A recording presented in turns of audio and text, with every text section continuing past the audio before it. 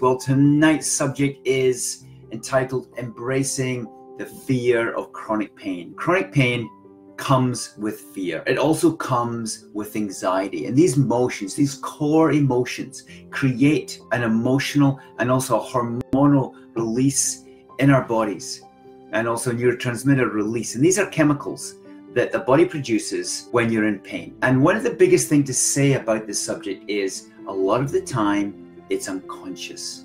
So you're not even aware that you're fearful of the pain, and therefore they need to bring this subject up to make it more known and therefore to address it.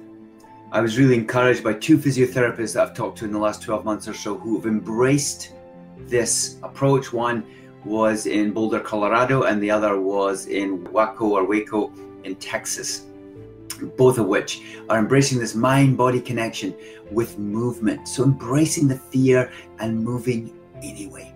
But that's easy if you're a therapist and you've got the education behind you. But what about you tonight or today watching this? What can you do to embrace the fear to help you in your pain journey? Well, the first thing is to be aware there is a conflict going on. It's called the cycle of pain, or the conflict of the cycle of pain. I first heard of this in my education in Boston last year, where they talked about the cycle of pain, where pain breeds fear, which then breeds more pain. And the basic cycle doesn't stop. And again, I said, this is an unconscious awareness for most people. And we've got to break the cycle. Break it first by awareness, and then moving on to do something about it. And you know, for you tonight, if you've got chronic pain, maybe you're sitting there or lying there listening to this, what I encourage you to do is just embrace it. Be there with it. Like maybe a friend that's not helpful too much, maybe on one day, maybe annoying you. What do? You can't just throw your friends away. No, just sit and be with the pain.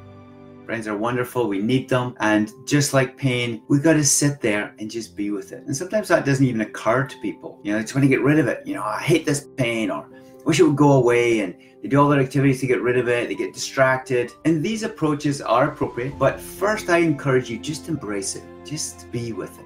You could be walking, you could be sitting, you could be watching a show and you feel low back pain. Just sit or be with the pain first. Second thing, accept it. It's not going to go away. It's not going to magically vanish. If it's been there for a long time, it's likely going to be there for a while. Accept it wholeheartedly. And what comes with that is no judgment.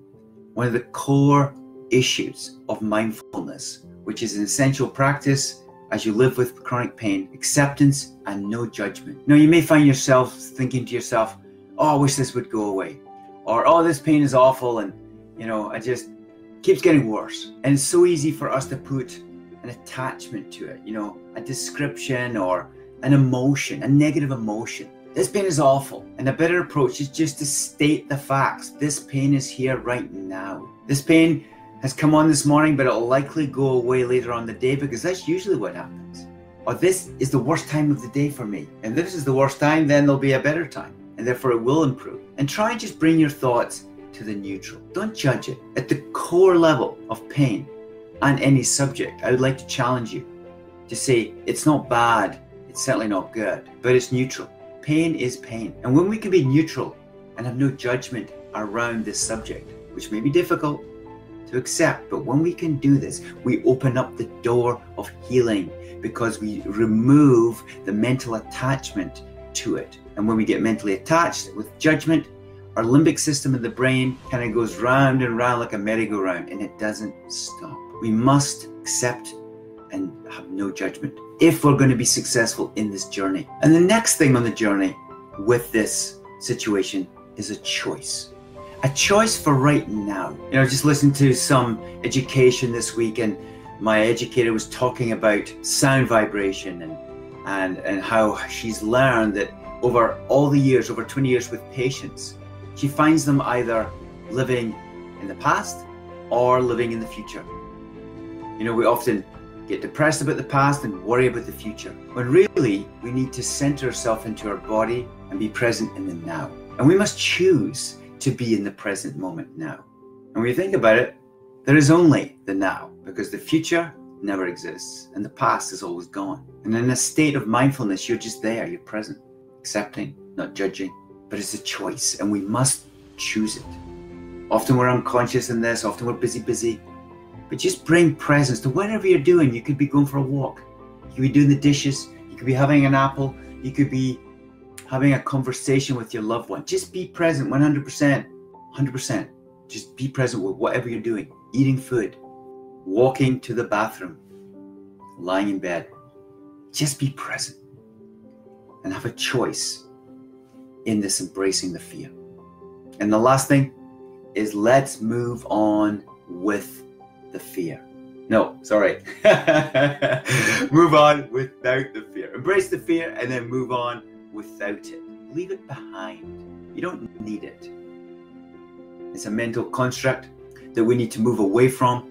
And I encourage you to move away from fear towards love, because at the core emotions in our human existence, there is fear and love. And we live by love in our hearts without fear from the mind, then we will make more progress. So I hope you enjoyed that. Please leave a comment. What are some subjects you would like covered in these live streams? I've really enjoyed tonight. It's been a great subject, and I really look forward to the next one. So have a great day, and I wish you all the best on this journey of embracing fear and moving towards love. And I know that you can make progress in this, because if I can do it, my patients can do it, so can you. So I wish you all the best, and leave a comment. I look forward to the next time that we share live here on Instagram and Facebook. All the very best.